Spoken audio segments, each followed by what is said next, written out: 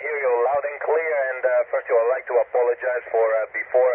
I don't know what happened there, and that's part of the experimentation that we do up here. But go ahead with the questions. Over.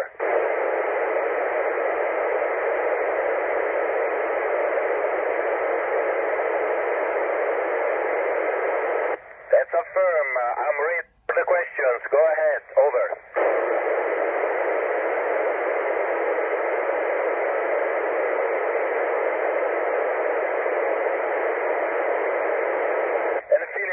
It depends. Some of the people, some of us up here really like ham radio and really spend time. Some other less. In general, we do spend a little bit of time with ham radio, fooling around and trying to contact a lot of people in the world. Over.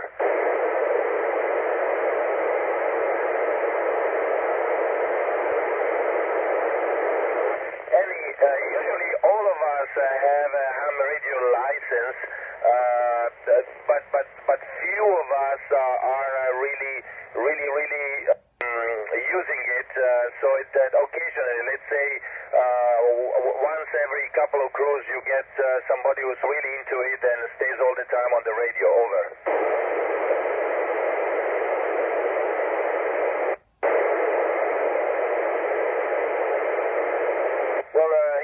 We have two radios, one that I used before that is probably not working really well, and then we have a Kenwood in FM dual bander, and so it's standard 2 meters, and it's a standard 5 watts power. Over you, so it's you can hear as well. Over.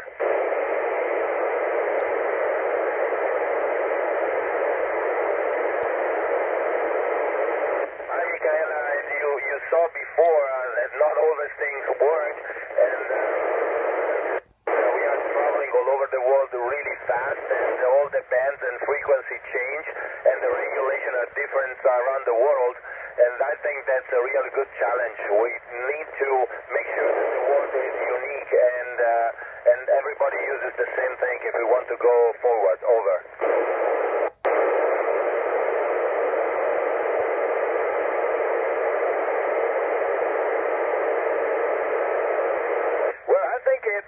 It's very important. I was really into it when I was younger. One of my friends, one of my tutor had a ham radio, and I think through that I really refined my technical skills. So ham radio helped me in building my future. Over.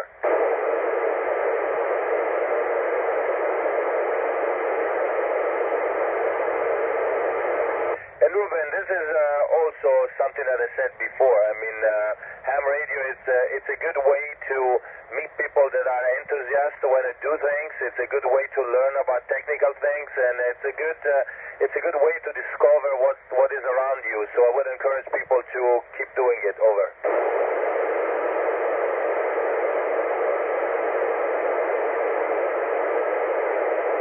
Well, you gotta. Ham radio is used in case of emergency.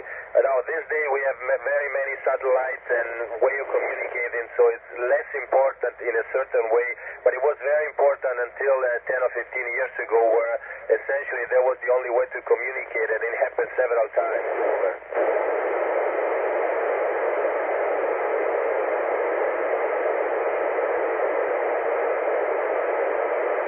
Yes, and we do have satellite link that to talk over 6 or 5 different channels, so we can have different communication going at any different time, and so we use those satellites. But it's really difficult because we are rotating around the Earth very fast, so you have to have at least 3 or 4 satellites to cover an hour and a half. Over.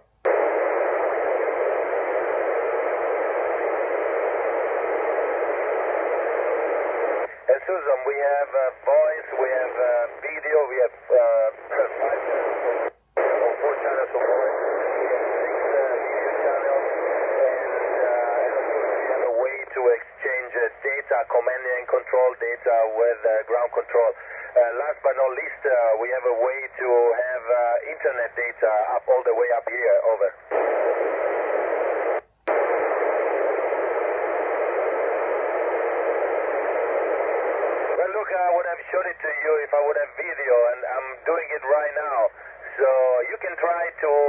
drink something upside down. Put yourself upside down and drink something. That's already a nice trick. Over.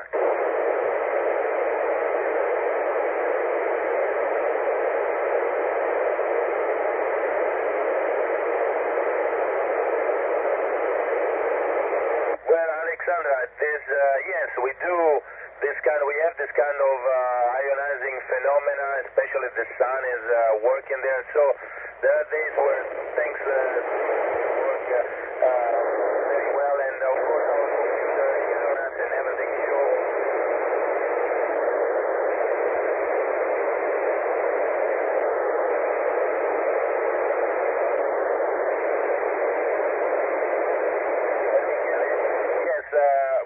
Radio communication, we have a little bit of problems because of interference up here, and then the location of the antennas, and then the irradiated field. So those